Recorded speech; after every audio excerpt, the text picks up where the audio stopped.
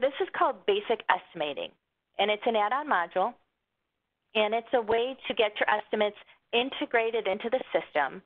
And what it does is it creates efficiencies for how you can take information from estimating and export it to other parts of the program. So let's just say we have our estimate in here, and at the top there's an export button. And I'm ready to export my budget into project management. I would just click the export button. I would click budget, click yes, and it says budget complete. So it's taken the information from this basic estimating tool, it's gone into project management, and it's created a budget. And the budget is created by cost codes. So this system creates its budgets by cost codes.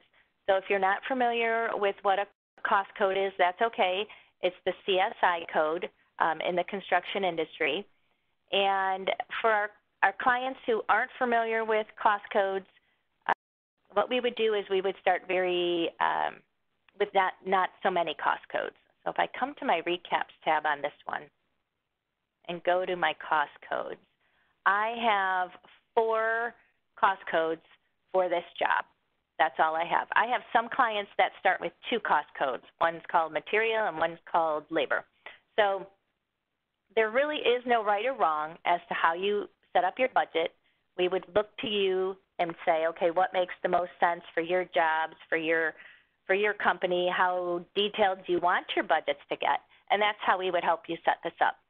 I have clients, like I said, with 1 or 2 cost codes per project, and I have clients who might have 50 cost codes per project. So really, there is no right or wrong. We would look to you and say, how do you want to budget your jobs, and go from there. The other thing you can do is when you're building out your estimates in here, and you're putting in your costs and your overhead and your profit, and we can have formulas in here as well. You'll notice here I have a vendor tab, or a vendor column, vendor column.